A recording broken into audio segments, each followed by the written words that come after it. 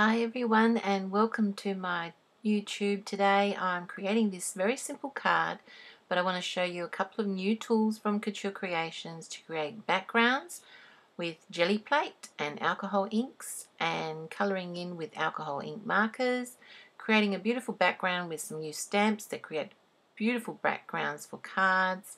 But my technique for the jelly plates was a very simple one today. Anyone can do it using alcohol inks instead of paint, and I'm going to show you how to create this very simple card. So this is the jelly plate printing plate. It's a 5x7. It comes in a clear packaging with 2 acetate pieces of paper in between. Now you can keep it in this container. There's no difference in keeping it in this container, but I just want to show you how I store mine. It comes as like a acetate film that you peel off.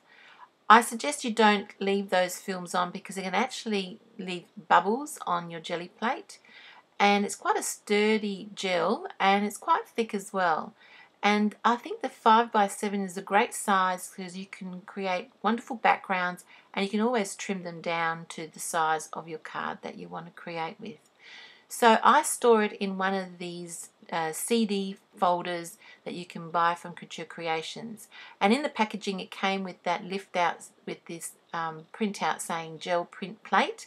So I'm going to attach that into the sleeve at the front, so then that way that stores it nice and neat. You know where the instructions are. And then I also have a piece of paper in here that's been cut to size, and that's how I store my jelly print plate. So that's a really great storage, and it fits perfectly in one of these cases that's used for stamps as well. So that's why I wanted to show you that's how I store my gel printing plate. Now there are a lot of techniques on using the gel printing plate. You can use inks, you can use ink pads, you can use lots of different types of inks, you can use paints, media, you can use stencils, you can use lots of things. I'm doing a very basic alcohol ink background, so I'm using Couture Creations alcohol ink. I have listed the specific colors and codes of the colors here down in the description below of my video if you want to have the exact colors.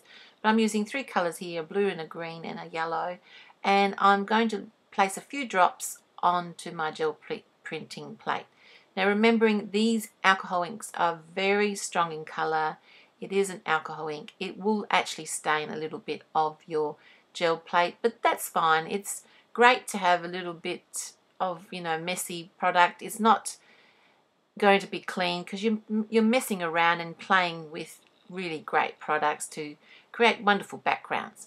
So here I have a small brayer that I've just mixed the color around. It's very hot today, so my ink actually has dried up really well. So it's very important that it is dry before you put a coat of white acrylic paint on top of that. Here I have a bit of a brush here that I've got some alcohol, Isopropyl alcohol. I'm just sprinkling a little bit of splatters just to create a bit of texture. Now you can do stenciling, you can add stamps, but I just want to do a very basic gel print press idea to show you how easy it is to create some really wonderful backgrounds just doing this technique. I'll make some more videos, but at this moment this is just a very basic gel printing press technique, just putting color. So now I've just put a bit of acrylic paint. It's just white acrylic paint. You don't need a lot, as you can see, you just need a little bit, but you have to make sure that that surface was completely dry, or else you mix up the colors. And just once that's all down and covered beautifully, this is the Couture Creations Brayer. It's a really nice brayer, great size, but also when you turn it around it won't roll away because it's got a little stand that you can actually place it onto your mixed media mat. I'm just wiping off the excess of that and then turning it around. That won't move now. So I'm using some watercolour cardstock. It's from Couture Creations. I have the code here down below, and I'm just pressing firmly to make sure that all that paint and all that ink adheres to my cardstock. Now I could have trimmed this down to the size of a 5x7 or slightly bigger, but I just wanted to show you really quick and easy how fantastic it is to use this technique to create some really wonderful backgrounds on normal paper using alcohol inks, not Yupo or alcohol synthetic paper, just normal watercolor cardstock.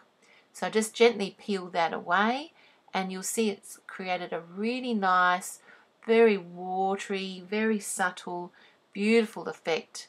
Great for, you can create wonderful designs on that. You can do stamping on that. You can cut die cuts out of that because it's out of cardstock. You can do so many things with that, and it's a unique piece of colour. You'll never get one like that ever again. So here I have the new Couture Creations background stamps. There are about 8 different styles. This one here's got like a leafy, teardroppy design, and I'm using the Stayz in Place alcohol ink pad, the khaki colour, and I'm just dabbing that all over my stamp. And I didn't take it off the film because it's quite a big stamp, and I just wanted to lay it on top of this image that I created with my gel printing plate. So I'm just applying that over the top and then pressing down firmly. The Stayz in Place alcohol ink pad is a pearlized permanent ink that can be used on porous surfaces and also non-porous, and this is the unique features of this alcohol ink pad. It comes with a re-inker, and you can re-ink and use it again and again and again.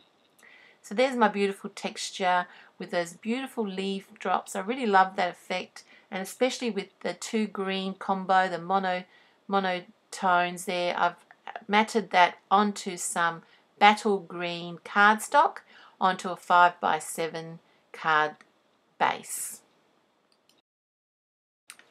So now on to stamping my butterfly. Now this is a beautiful stamp from the Lucy's Everyday stamp set. It's a beautiful flutter butterfly. It comes with a word sentiment and also some other little stamps there. I'm using the Precision Stamp Press from Couture Creations, and also using the ink, which is the outline stamp, because I'm going to colour this image with alcohol ink markers from Couture. Now the best thing about this stamp press, if in case it doesn't stamp out completely, you can just re-ink your stamp and press down firmly. Now I created 2 of these because I'm using one as a base and one to colour in on top and sort of cut it a little bit smaller than the original size. So I have listed all the colours I've used to colour my beautiful butterfly. So this one here is my second layer, and I'm going to cut it slightly smaller. As you can see, the parts that I didn't colour in, I'm going to cut it so it fits beautifully on top, so it looks like the wings are fluttering by. I probably could do another layer, but I thought I'd just do 2. It is a beautiful flower, and you can colour it any colour you want. I've chosen these colours, quite colourful, and against this beautiful backdrop of that background stamp with the gel printing press plate and also the alcohol Stayz in Place ink pad colour, it just sets off beautifully. Now another product that Couture Creations have is the 3D Crystal Accents. Now this Crystal Accents is a glossy accent, and it actually enhances your projects. It gives a really nice glossy effect to your projects by applying it to anything that you really want. If you want to highlight something or give it 3-dimensional look. I love it. It needs a while to dry, and it's really good. You can even use it as a glue if you want to, but that'll be wasteful. It's really good for just doing some really highlighting of some colouring in.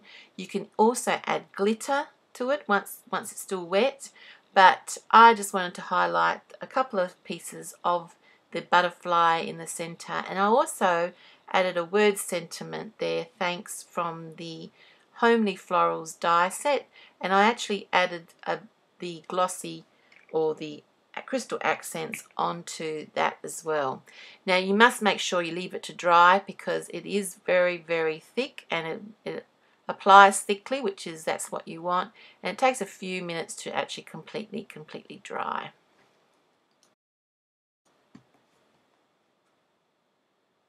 So that's my card, but I'm going to add a little bit of glitter, a little bit of sparkle using some gemstones and also some sequins.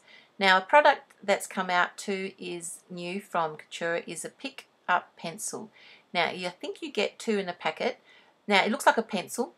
You just need a sharpener to sharpen one end, and you use it as a pickup tool. There's like a silicone rubber inside there, so when you're using your gemstones to add to your projects, you just dab over your gemstone with the pencil and you apply it to your projects.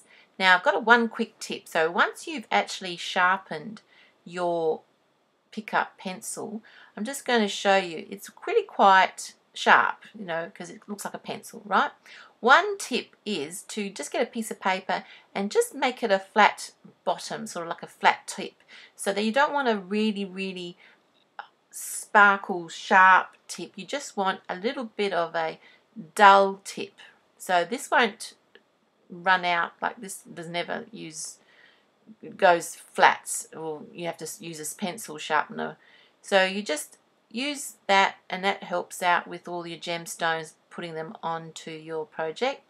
Another fantastic way is adding sequins, and because sequins are very fiddly to pick up, this pickup tool is excellent. So you just use some, I'm using some all-purpose art glue, just adding a few drops of where I want a sequin to go. This is a quick fast drying glue, and it's great for adding sequins and gemstones.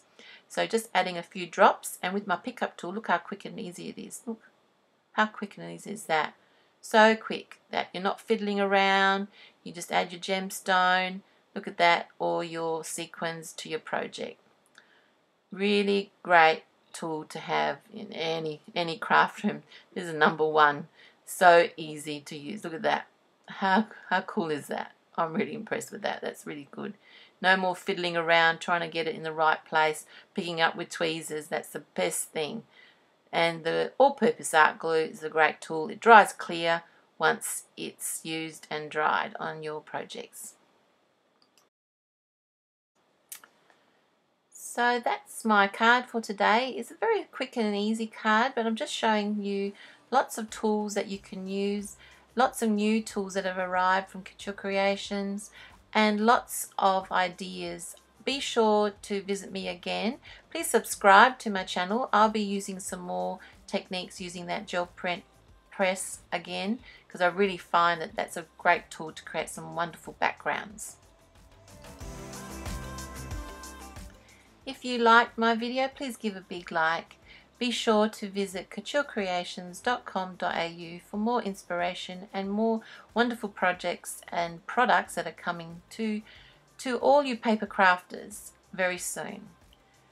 I have a list of all the products I've used in the description below. If you have any questions, please write them down. I'll respond to them. I wish you a very good day, happy crafting, and see you soon. Bye for now.